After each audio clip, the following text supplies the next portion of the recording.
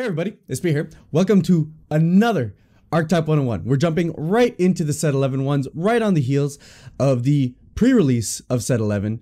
So to give you guys a better understanding of what each archetype is supposed to do and what the cards do within an archetype so that you could either be prepared to play against it or decide that this is the deck you want to pick up on release of the set, we're going to go through every card in the archetype and try and understand what the deck is trying to do. And today we're looking at mono blue baby control, and this is going to be the bane of most of the player base, guaranteed going into set 11. While I don't think it's the most broken deck of the set, I think it's very strong, and I think it's one of those decks that very few people are actually going to enjoy playing against. Quick reminder guys, before we get into it, I am doing a Vermilion Bloodline giveaway. This is the last week to get in there before we do the giveaway for a free box. This is an international giveaway, so if you want your chance at a Vermilion Bloodline box, I'll put the little eye over there. Just follow these simple instructions in the video and you're gonna give yourself a chance at winning a set 11 Vermilion Bloodline box. So before we look at the cards, what's the deck trying to do? Well, it's a quick overview. It does a number of things. It's a draw go style control. Draw go style control is referred very often in Magic the Gathering. It just means that for your turn, you're going to draw a card, you're going to put in energy, and oftentimes that's all you're going to do. You're going to pass turn right after, and then your opponent goes. A very, like if we're talking extremes of like aggro mid-range control, this is at the very extreme of control. And I love this play style, but it's a very frustrating one to go against because it feels like your opponent's not really ever doing anything. It's a crackback style aggression.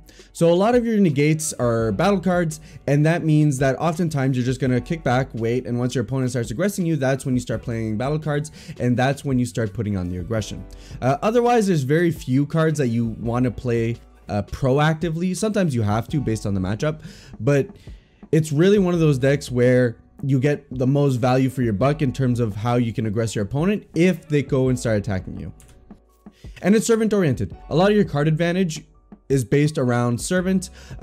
Most of your counter plays, counter attacks are all servants, and then you have a number of cards, including the leader, that have overlord that allow you to cycle them. That them being at the bottom of your deck has extra usage because sometimes you can go fetch them or you can cheat them out.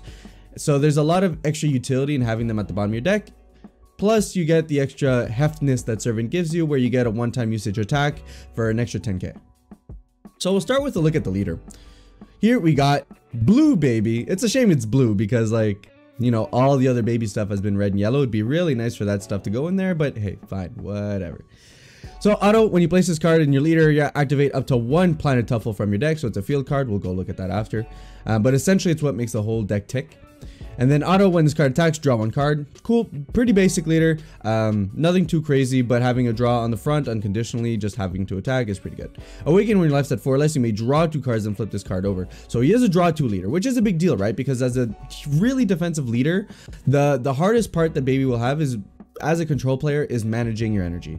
So the fact that you don't get that extra energy off of your leader awaken is a pretty big deal, meaning that you can't just recklessly use it all, hoping to get some more afterwards. Then there's the awakened baby Spirit of the Tuffles. Overlord once per turn. So now on the awakened side we have Overlord. So if we have any servants on the board, now we're able to start clearing them to the bottom of our deck with simply our leader. And then auto, when this card attacks, draw one card. Activate main once per turn. Look at the top 3 cards from the top of your deck. Add up to 1 mono blue card with counter skill among them to your hand.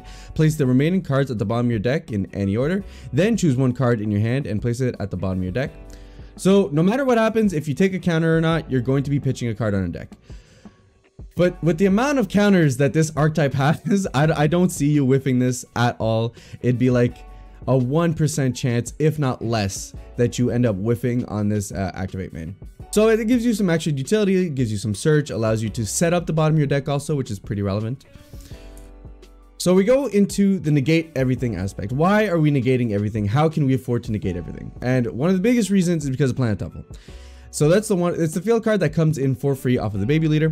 Permanent if your leader card is a blue baby and all of your energy is mono blue. So you have to be mono blue to be running this deck. You can run some non-blue cards like some apes and stuff like that, but they can't be set in your energy. The moment you do, you completely turn off Planet Tuffle. When activating a counter skill of a mono blue card with an energy cost of 5 or less from your hand, reduce the energy cost of that card by 1. So now all our negates are 1 cheaper. Now, mind you, a lot of the cards here are costed as if they were to be reduced, so that's not super insane, but we get some added bonus with some cards from previous sets, and in general, it still makes it way more viable to be running these counter cards. And then activate main once per turn, add one card from your life to your hand, then choose one card from your hand and place it at the bottom of your deck. So if you ever feel like you need some self-awakening, here's a way to do it. It's also an additional way to be setting up the bottom of your deck. So now we get to make all, not specified cost, mind you, we can't go below specified cost, but we are making everything that doesn't have a max specified cost of its energy cost to be lowered down by 1. Very useful. So what are the closers for the deck? If we're negating everything, we have to win the game, right? Well, we have a number of ways to win the game. First one being the Unison. Comes down 4/3, +2, draw 1 card. Cool. The deck doesn't have an insane amount of draws. It cycles a lot, but it doesn't have a lot of card advantage, so any way that we can get it is pretty important, especially since the deck kind of folds to hand destruction. And then -5, activate main. If your leader card is mono blue, choose up to 1 of your leader cards and it gets 15k double strike for the turn. And until the start of your next turn, you can activate mono blue cards with counter skill in your hand by choosing 2 other cards in your hand and discarding them instead of paying the energy cost. So now we have a big beater. We have let's say on our Awakened side, we have a 30k double strike leader. Pretty good, especially on the fact that it's hard to interact with the leader once we're in the combo phase. Then on top of that, all our counters now just cost cards. So if we dedicated all our energy to making huge plays this turn, we try and close out with the leader, we play some battle cards to try and finish off our opponent. If we can't get there with that, we're not automatically dead, because now we have the ability to play our counter skills without having to actually pay the energy cost. And when you consider things like dimension magic and stuff like that, where you get our energy back, there are many ways to be able to keep pushing through after this happens, because this stays until the end of your opponent's next turn. So it's not just your turn where you could play like a counter, let's say. It means on your opponent's turn, you still have the means to be defensive. Then we have Baby, the Saiyan Slayer. Not so much a closer. I mean, he's a closer in the sense that he's a double striker, and there are multiple ways to get him out, but he also cheats out cards. So it's more so what he enables simply than just the fact that like he's the closer of the deck. So double strike, counter attack, negate the attack and play the card, so you can play him defensively.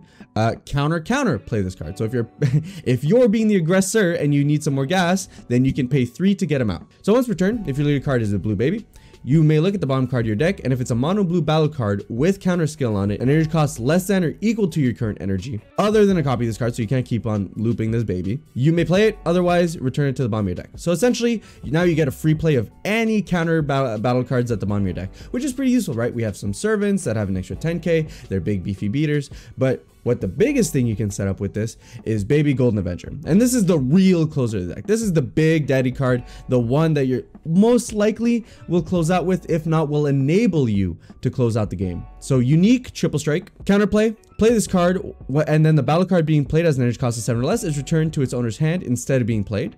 So pretty good. The ability to stop your opponent from being able to play one of their big finishers has a lot of advantage to it. Counter, negate the counter skill and play this card. So we have returned to the days of counters, which is super powerful. Now we're going in to close the game. Blue has a way to just punch it and say, no, I'm getting in here right now. Then auto, when his card is played, draw 1 card, then choose up to 1 of your opponent's battle cards, ignoring barrier, and place it at the bottom of its owner's deck. So now we have removal on top of that. We have an extra card draw. This card does a lot. It allows us to close out the game. It's a closer in itself by being a beefy 30k triple striker. And then we have some extra utility in that we can play it defensively, we can play it offensively. So there's a lot going on with this card. Mind you, it is 5 specified blue, so unfortunately we can't play it for 4. It very much is a turn 5 energy play. So then what are we negating? How good are negates for us to be able to execute this kind of draw go control style game plan? So first off, we have our set of servants. We got Bola, Baby's minion, counter attack, negate the attack and play the card, and then she's servant. So she's essentially 15k on board that you get to play for 1. So 1 drop, 15k, negate the attack. Why not? It's good enough there. Most decks would run this if they were able to.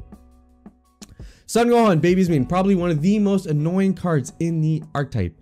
For 2 energy, you negate the attack and play this card. It has servant, so it's a 25k beater. And then auto, when this card is played, your opponent can't attack for the turn unless they choose 1 card in their hand and place it at the bottom of their deck. So now blue has a mini topo. Whenever your opponent wants to attack, they have to pitch a card. And on top of being a mini topo, it's a 25k with servant, which means it's going to be able to attack in for 25k. And on top of that, it's going to be able to draw us an extra card. Busted. And because we're shipping it back into our deck, that gives us the opportunity to be able to draw it again, which means we are able to cycle our topos, which is absolutely absurd. Then we have Vegeta, ready to rumble, blocker, counterattack, negate the attack, and play this card. And there's like the big version of Gohan. Auto, when this card is played, your opponent can't attack for the turn unless they place one of their energy in their drop area. So now your opponent really needs to be committed to saying, okay, I need to win this turn if I'm going to keep attacking, otherwise I can't afford to, because he does have blocker. So not only are you negating the attack, now your opponent needs to sack energy to be able to attack at all. And if he decides to attack, he's going to at least attack twice before being able to get in there, unless obviously there's removal on the card that he's attacking with, because you can block into that attack, force him to pitch an energy. Now he's gonna have to pitch another energy just to be able to keep going. So strong. Now we have a couple of babies. Baby, the body snatcher, counterattack, negate the attack, then switch up to one of your energy, one of your mono blue energy into active mode, and then play this card. So he's a 10k body with Overlord, which means now we have a battle card that we can play before having to awaken our leader to be able to start cycling the Son Gohans, the Bullas. Also, he's free because he costs 1 energy, he returns an energy to the deck, he gives you back an energy right away, which means this is just straight up a free negate. So coercion, Whis' coercion, on a body that draws us extra cards, super primo, super good. And finally we got Baby, successor of the Tough Looking, counterattack, negate the attack, and play this card.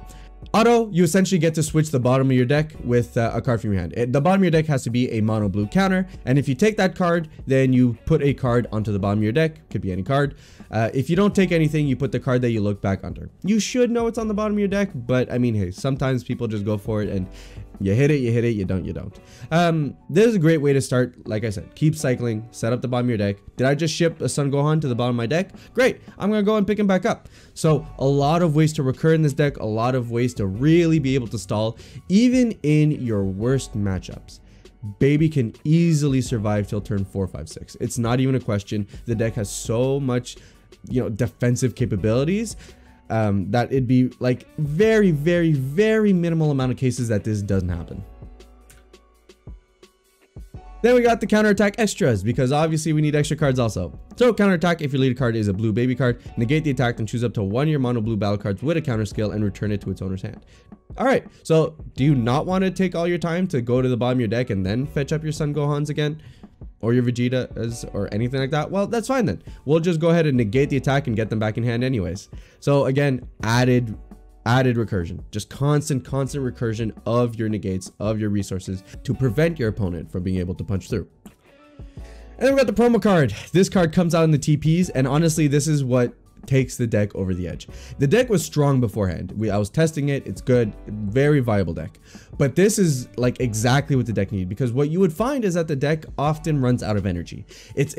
While you do have a lot of free energy plays, the fact that you're on defensive, trying to fight off an opponent's swarm if you haven't seen your Gohan is a little bit tough, because you are going to run out of energy. That's why Dimension Magic is so important to the deck. Well, now we got Dimension Magic 2.0. Counter the attack if your lead card is a blue baby card, negate the attack, then switch up to 2 of your mono blue energy card to active mode. Alright, so we got Dimension Magic, cool. That we can play for 1, awesome. And then draw a card. Great, so now we have 8 Dimension Magics in the deck. 1 of which can be used for no energy, 1 of which can be used to also draw you a card.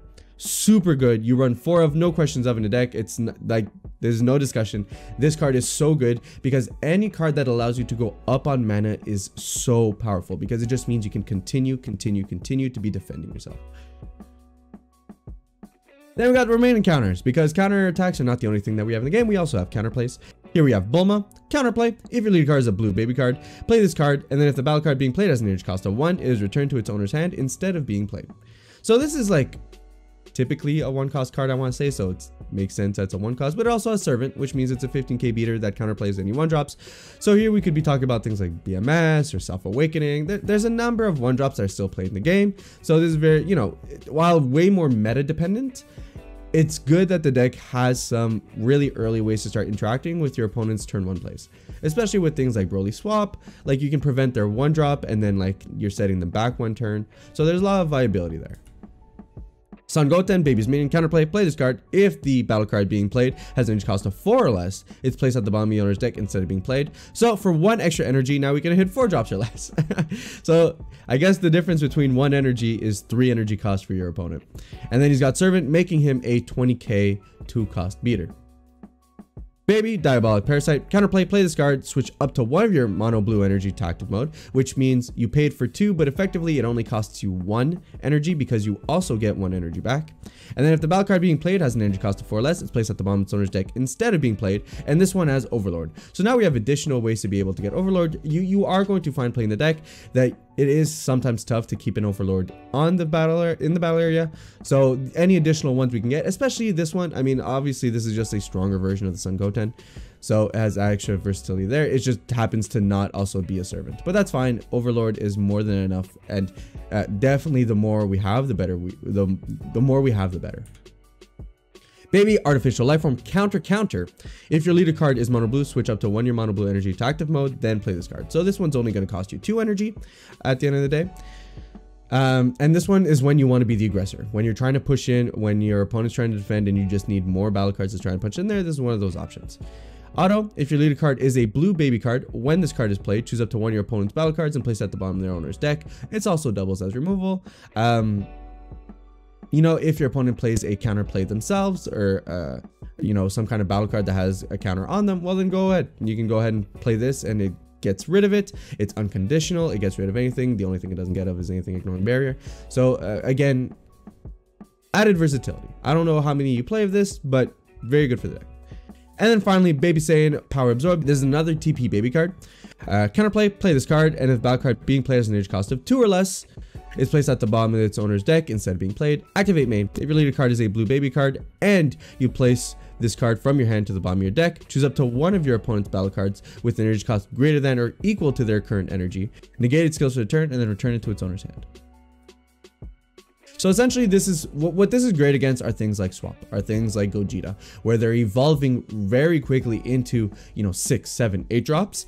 What this allows you to do is have answers to that. You're negating the skills and you're turning it to the hand. It gives the deck extra versatility when a meta is very much big bomb heavy, which it very much is when we're talking about those red decks that are coming in next set. So great card to have in terms of options. You definitely don't run 4 of, but it has the added versatility that if it's not good in the matchup that you're playing against in terms of its activate main, it's a counterplay that can hit stuff. Pretty good. Then we have the search. There's only 1 card searcher really for the deck outside of like the field card, which searches for you, the leader, which searches for you. There's one drop, which is Dr. Mew. If your leader card is a blue, baby, when you play this card, look at up to 3 cards from the top of your deck, add up to 1 mono blue card with a counter skill among them to your hand, then place the remaining cards at the bottom of your deck in any order. So if you need to start searching for your Gohans or anything, but remember, you want to be a draw go style deck. So playing any energy on your turn feels super bad. So while I'm not here to while this isn't a strategy guide, I'm just saying odds are if you do run any of these, you're running very few, because you can't really afford to be using energy on your turn unless you're actively closing out the game or using it to get extra resources to help you survive. And like I'm talking draw apes here, and even draw apes don't feel that great in the matchup. So we got some great old inclusions. Mono blue counters that are 5 or less. That doesn't just mean anything that's 11. There's a lot of old inclusions that are really great with this. Mafuba is a phenomenal card. For 2, it's a phenomenal card. What about Mafuba for 1? Mafuba for 1 is incredibly strong. Mechiorp, here's a draft box inclusion, counterattack, negate the attack, and then play this card, switch up to 1 of your energy card to active mode. So now we have an extra battle card that comes in for free. It's Oasis Coercion on a 15k body. Awesome. It allows us to add even more into our crackback strategy. You know, as many inclusions as we can have of free negates, all the better. Hit, Deadly Vanguard. Not only does it cost 2 less on your opponent's turn, it costs 1 less because of the field card. So hey, now we have a 2-cost hit, which prevents the play of a card and it bounces back a card. So it does a lot. While you don't see too many lists include them, because turns out the baby core is strong enough on its own, it is something to consider maybe for the sideboard. There are some matchups that is going to be phenomenal, and it's a counterplay that hits 2 cards, 1 that's coming in, 1 that's already there. That in its own has a lot of versatility, especially at 2 energy. And then finally we got the secret. Yes, blue was one of the colors that got blessed with a secret this set, and I'd argue probably one of the best ones. You know, Broly is very strong, don't get me wrong, super strong. But I think in terms of decks that this can have an impact for, this is by far the biggest. So, Baby Hatchak, Saiyan Destroyer, 8 cost, ultimate, counterattack. If you have 3 or more energy, negate the attack, then play this card and your opponent can't attack for the turn. Boom! Blue finally has a Nimbus. It comes in at, you know, turn 3, but in this deck, that's not an issue. Getting to turn 3 is never going to be an issue for Baby. Permanent. If this card would be removed from your battle area, remove it from the game instead. So unless you're negating its skills, you are not getting this back. This is a one-time use card. You could use like Zeno and like meme this back into your deck. I'm looking at you, Josh. But if that's not the case, then odds are this is a one-time use, but he's also a 40k, right? So in a deck like this where you're playing a lot of attrition, big dumb beaters that come in for essentially free are what you want, because you don't want to be spending a lot of energy going into your place. And why are we not spending a lot of energy on this? It is an 8 cost. Well, because it has a second permanent. If your leader card is mono blue, you can choose one other card in your hand and discard it instead of paying its energy cost when activating its counter skill from your hand. So for one measly card in your hand, you're able to go ahead and play this. Mind you, you want to play it on turn 3 because, well, because or else you don't get the Nimbus effect. But it's just to say that for one card, we get a 40k beater that ends that essentially ends our opponent's turn. Super strong. A lot of people give this card a lot of flack because it doesn't close out games on its own, but when you consider the archetypes that it goes in, one extra turn can essentially mean win the game, especially when your opponent goes all out, spends all their energy to try and beat you with, like, you know, a big triple attacker or a dual attacker or anything like that. This card says nope, this is going through, and even if the battle card doesn't get played, even if Baby Hatchak never hits the board, you are still getting that Nimbus effect. Incredibly powerful. And that's the Archetype 101 on Mono Blue Baby Control. Easily the most annoying archetype going into set 11, and one that will easily be the frustrations of majority of the community. Very much in the same vein that Janemba was, and then Hatchak after that. It's one of those decks that really slows down the tempo of the game in a way that's frustrating, you know? It's not through interaction. A lot of people think it's through the lack of interaction. But I will say that I think the very successful players with this deck are going to be the greater pilots who know when to switch from aggro to control, and switching that pivot. Being that pivot with this deck is very difficult. Understanding how to be the aggressor, how to punch in when you need to, is really going to make or break whether this leader is good or not. What do you think of the deck? Let me know in the comments down below. I know a lot of people have a lot of opinions on how they feel this deck is going to be in the set 11 meta. If you like the video, give it a thumbs up. Hey, if you dislike it, give it a thumbs down. And if you want to see more Archetype 101s, then subscribe. They're going up all week as we are getting ready for the release of set 11. With that said, I'll get you guys on the next one. Ciao.